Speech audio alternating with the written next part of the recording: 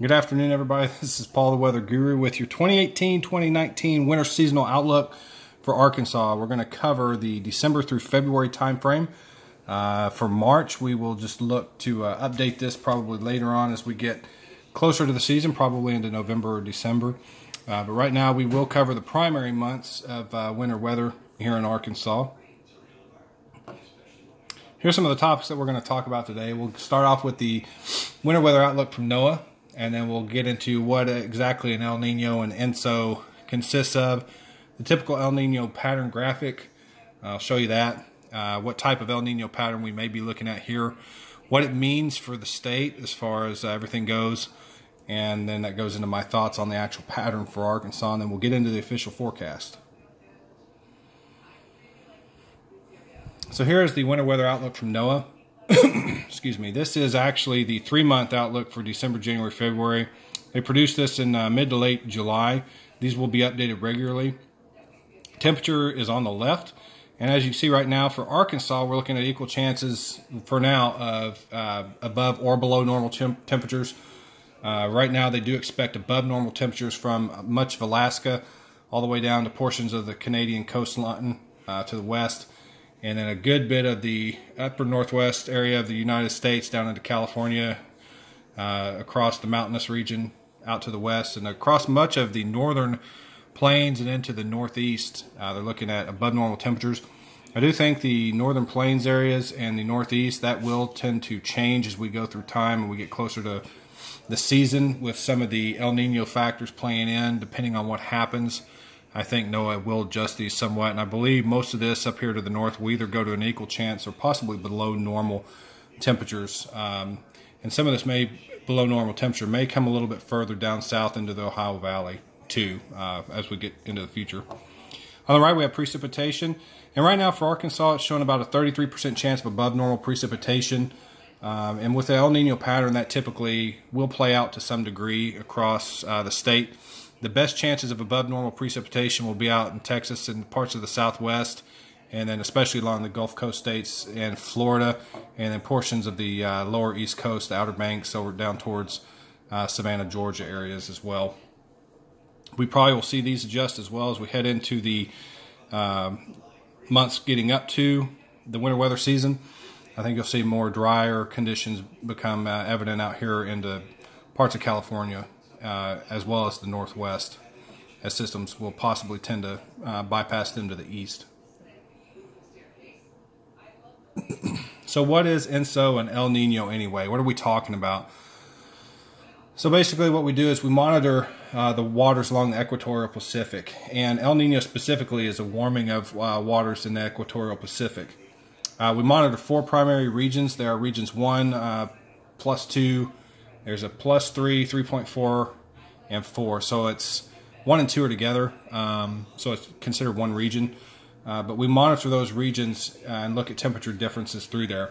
We're looking at the departures from the statistical averages over the last 30 to 35 years, whether it's warmer or colder than the average.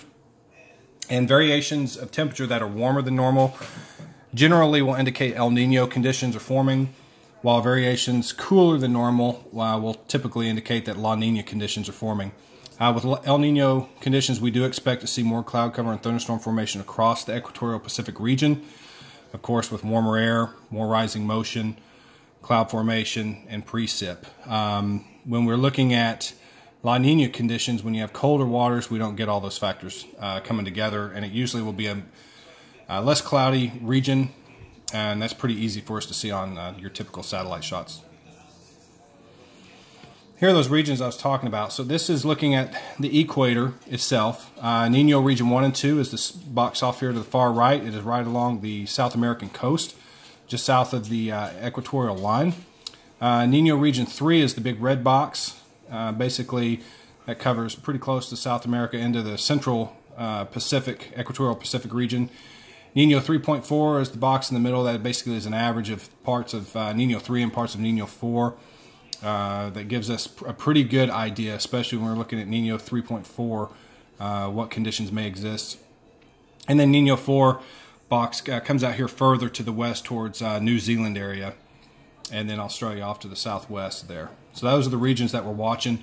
I want to thank this actually came from the Climate Prediction Center. This graphic here, so I want to make sure that I let everyone know where I'm getting my graphics from too.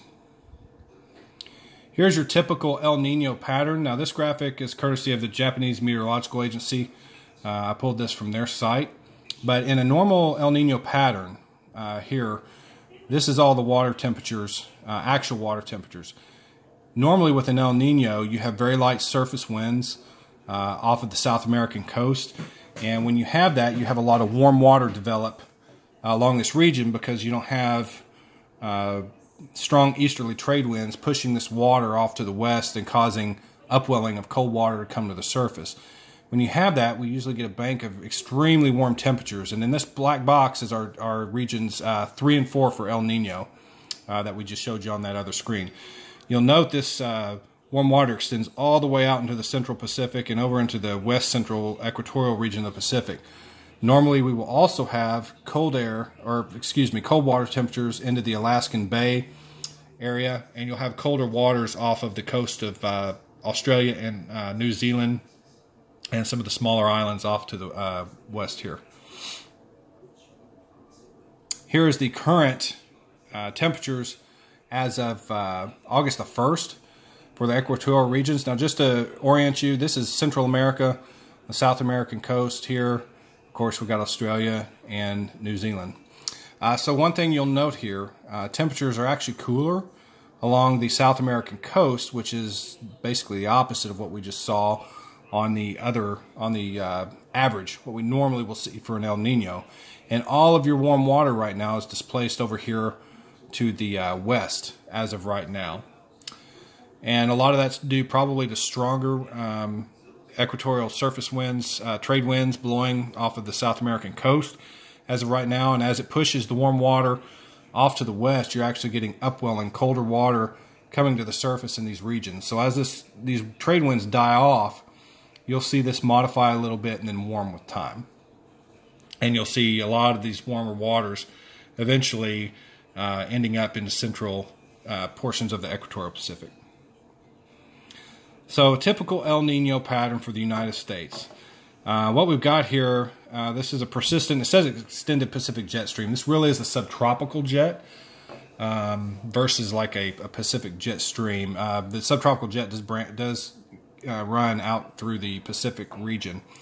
And normally with that, we have low pressure systems that will come in along the northern Mexico coast, Baja of California. They generally will come across southern Texas, skirt through the Gulf Coast, and then they'll make their way up and around off the East Coast. And that's how we, sometimes we get the nor'easters up there. Part of the reason for this is because you will eventually end up with some ridging up here to the north in Alaska, especially if there's warmer waters in the Bay of Alaska and Aleutian Islands areas. You'll get ridging to the north, and that basically is blocking any of the systems that we get sometimes in the Pacific Northwest, and some of these that come down like your Alberta Clippers and things like that. Most of that's going to bypass us. Low pressure systems forming out in the central Pacific will tend to ride the subtropical jet along the coastline and bring us quite a bit more rainfall, better chances for precipitation in general. Here's just another look at how this normally occurs. You'll note that they do, in general, statistically, we have drier conditions across the Ohio Valley area, and it's generally warmer up to the north. However, this is probably going to be just a little bit different this year, and I'll tell you why here in just a second. So, are we going to have a traditional El Nino or what we call a Molokai El Nino? So, I'm going to show you the charts here in just a minute, but remember the chart with the normal El Nino is up here in the upper left. In the lower right, I'm showing you what is called a Molokai El Nino. And something you'll note on this, colder water is off of the South American coast. Your warmer water is displaced west of the central Pacific Ocean region along the equator, and you'll have cooler waters developing over here towards Australia and New Zealand. And something else to note here is in the upper portion of this picture, in the Alaskan Bay and Aleutian area, you've got a lot of warm waters piling up into those areas. Again, normal El Nino, we talked about, warmer waters off the South American coast. Molokai El Nino, colder waters off of the South American coast. And you can see better here, all of the warm waters that normally would pile up in the Alaskan Bay, which would lend to more ridging within the Bay of Alaska and up into the Alaska region itself. So here is the current global sea surface temperatures. There's two things to note in this. One we talked about was the colder waters right here along the South American coast. It's still somewhat warm over here in the Australian and New Zealand area. However, it is starting to cool in these regions right now. And then if you look in the Bay of Alaska here, up along near the Aleutian Islands, you do have warm water in this region. This is as of August the 9th. We're going to have to keep a close eye on this region, both of these regions actually, and just kind of monitor them to see what the temperature profiles do over the next couple of months, and see where we end up, because we very well could end up in this Molokai El Nino. And there's a couple of things that happen when you run into this kind of situation. El Ninos that are regular or strong El Ninos generally don't bring as much precipitation to the southern tier of the United States. The Molokai El Ninos tend to bring a little bit heavier, better chances of above normal precipitation for the southern United States. So we will have to keep an eye on that as we go forward. So my thoughts on the pattern. So I really think that what we're going to see is a weak El Nino, and it is looking like a Molokai El Nino. So the indices, most of the model consensus is that we will end up with a weak El Nino overall. It doesn't look strong by any means. We actually could stay near neutral. Right now it is just past the neutral point into a very, very, very weak El Nino type situation at the moment. The Climate Prediction Center at NOAA is expecting, they forecasted a 70% chance of El Nino formation during the winter this year, and they are also putting out a El Nino watch, which isn't really that big of a deal. As I said before, El Nino Molokai versions typically bring more moisture to the southern states, and what you normally will see is a ridge trough pattern in the U.S. where you have a western ridge, which is not good news for those in the fire regions of California and the Northwest right now, and you'll have an eastern trough. So what you end up with is a lot of warm air out west, and you have quite a bit cooler air off to the east, and especially depending on what happens as we get into the season. Something else that we need to watch, Siberian implications and complications. We'll be watching snowfall over in Siberia. There's a noted researcher, Judah Cohen, I believe, that has been doing some studies on Siberian snowfall and how it affects the United States weather and the correlation between the cold air that we get here and what they end up as far as snowfall in Siberia. So as we get into October and early November timeframe, we'll start looking at what they're getting over there, because that could have an impact on how cold some of the air is that we get over here too. And also complications of the subtropical jet and moisture transport. So in general, during the wintertime, we like to see a polar front jet move south of the state. When we have that happen, we normally will get good cold air into here. Right now, the subtropical jet is going to be running pretty close through the Gulf of Mexico as of right now. So at times we may see the polar front jet dip down far enough south to bring us the colder air. Depending on timing with the subtropical jet, we may have systems that affect us. Now, these jets could be far enough south, at least the subtropical jet, that it's too far south into the Gulf, and the systems go off the Gulf Coast and stay offshore and move east through the Gulf, reemerge into Florida, and then go up the East Coast. If that occurs in general, we won't see any type of precipitation, just a lot of cloud cover possible with that. So that's going to have a lot of implications on what really happens with our weather. So what's this going to mean for Arkansas? Traditionally, it means cooler conditions occur here, and traditionally will mean wetter conditions occur. So as of right now, here's my official forecast, temperature forecast for December through February. Seasonally, I do believe we'll be slightly above normal as far as the overall temperatures are concerned. I think once you add up the 3 months and we get outside of the season, you will see that they all are slightly above normal. It's probably not going to be by a whole lot. With that said, I do expect we will have a couple of cold shots, just like we do every year. It will be winter after all. And I do think that we will have a couple of cold shots that are cold enough for us to have highs below 32 degrees. I think that's not necessarily an inevitability, but I think it is going to occur this year. But overall, I even think individual months will tend to be either near normal or slightly above normal, and the season as a whole will be above normal on temperatures. Official precipitation forecast, December through February. So in the northern 2/3 of Arkansas, I think we'll be near normal to slightly above normal on precipitation. I don't think by a whole lot. We may be about 10% above normal, what we would normally get for December to February. The southern 1/3 of Arkansas, you'll be closer to some of those systems that may come through the southern tier of the United States that skirt along the coast. If that's the case, you probably will be a little bit above normal, maybe 20% above normal on what you typically get for the winter weather season. So I have included an official ice forecast December through February. Again, the northern 2/3 of Arkansas, I'm going to give this at least a 50% chance of one icing event. And then the southern 1/3, a 25% chance of at least one icing event. So when I'm talking about that, what I'm basically trying to get across here, and the reason for this, when we have systems come in from the Pacific Northwest, they're more of a maritime polar system with a cold core. They've been across really cold waters, and in general they have colder characteristics as they head inland and head down the polar front jet into our area. So the chances of that marrying up with cold air that is a little bit thicker in depth is better.